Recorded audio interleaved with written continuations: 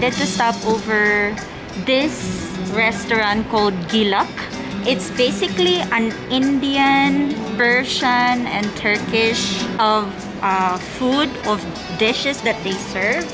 And I'm very curious about this place and at the same time excited. And I'm gonna put down the address of where this restaurant is located. Look at the view. It's actually pretty cool. Hi, Ma. So we're gonna check out their food and how much it costs.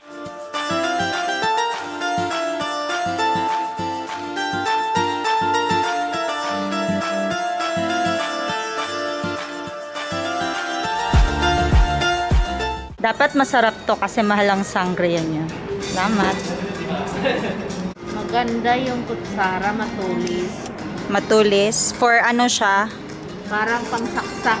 Pangsaksak ng tao. Sa mga hindi nagbabayad ng utang, right? Yeah. Yeah. Tama. So, you know what I don't really understand here in the Philippines specifically? If you order meat, like steak or so, they use butter knife, which is like, bruh, it doesn't make sense. This is just in general because butter knife is just not for cutting at all, especially like steaks that are like medium rare or so.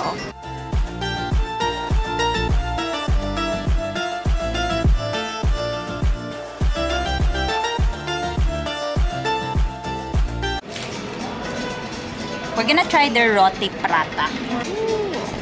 Mainit pa siya. It's still hot. And then you dip it in the sauce. Right, like that.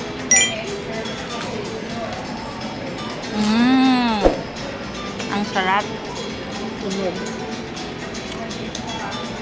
Masarap yung sauce nila. I like the sauce. So, I requested for more Parmesan cheese because I'm a sucker for this type of cheese.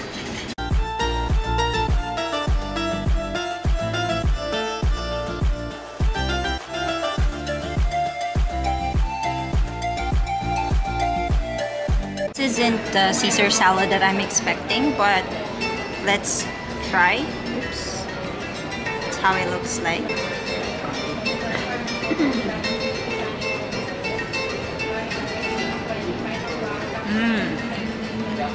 Mama ko kain ng kain.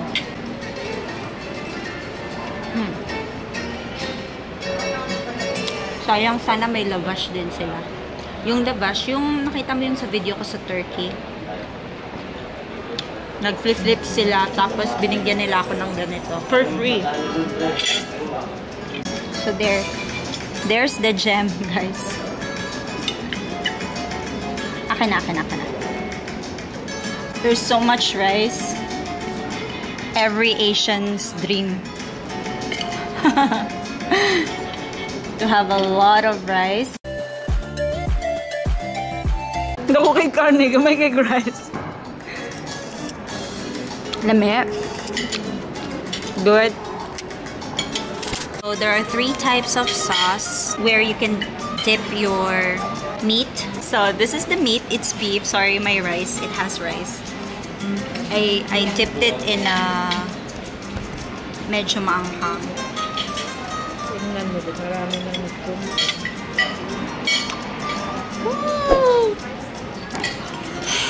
Super anghang. Dito kaya. Okay guys, this is a trap. Don't dip it to that red sauce. I mean, it shows that it's red, so it's really like spicy, but I didn't listen to my intuition. So let's try this garlicky type of sauce. Let's have our meat and our rice together.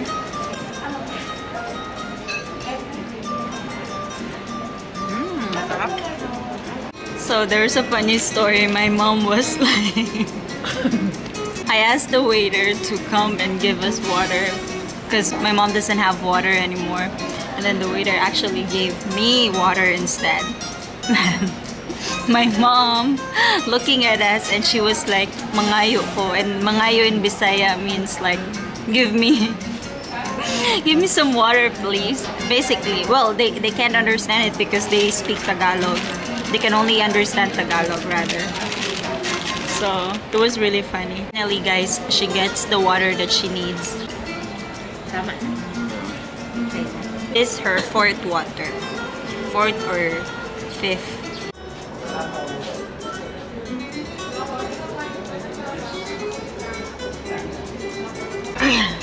We just finished our food.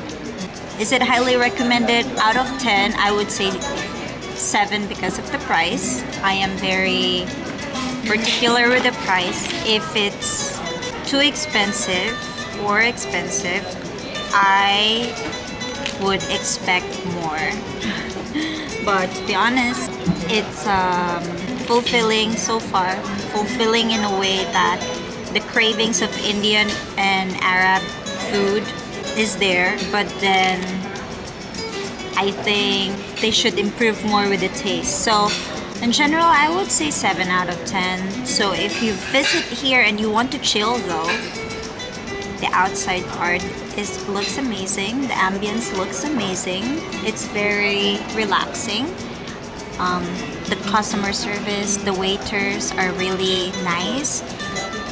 It's 10 out of 10. But the food itself, I think it's average, but the price is expensive. I'd probably come back, but maybe in a different restaurant to check out other places. How much and the taste, if it tastes good, if it's worth it. So my mom's at the toilet again. She does this every time we're about to pay the bill. She's very tricky. May own toilet po tayo? Yes. Nice. Lakad ko pa. 1.6. Charot. You take debit, right? Yes. Good. Savings. Should I go there for my Dadalhin code? ko na lang yun. Okay. So, this is the price. I expected more, but thank God it's not so expensive. This is the price, guys. Nice, nice. Savings, please. So, don't eat here, it's expensive. Kidding. Joke lang.